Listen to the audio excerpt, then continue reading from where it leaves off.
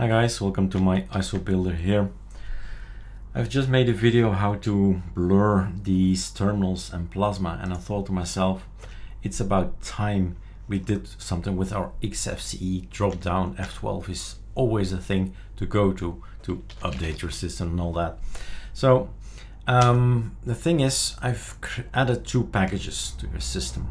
So if you do a control watch out and F12, right, and that's new fetch for you, and it will tell you that your xfce terminal, right? Now the look is already different because I've been experimenting.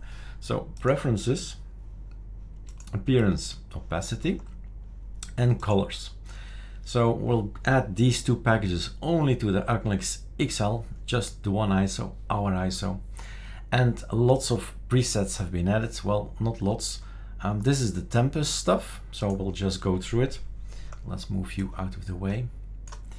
So arrow down, all these choices. This may be not bad for this wallpaper.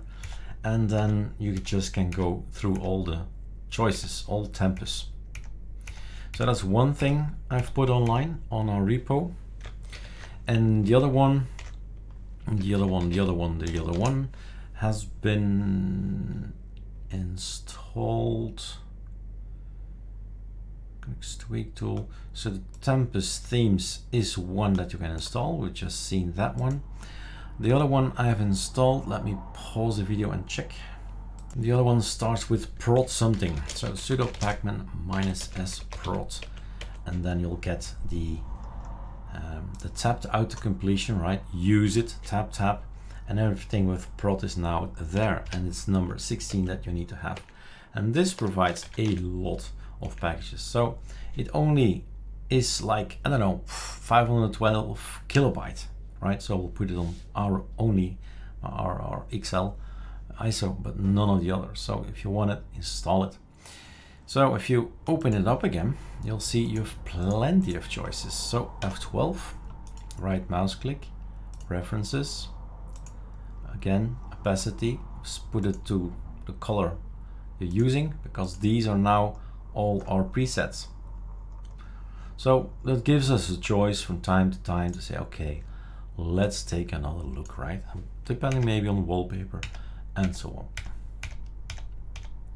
So these will be by default on our repo.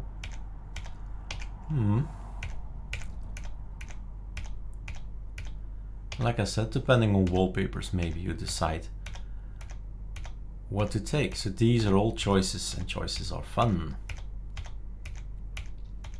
Actually not bad as well. Ocarina dark. Oliveira dark.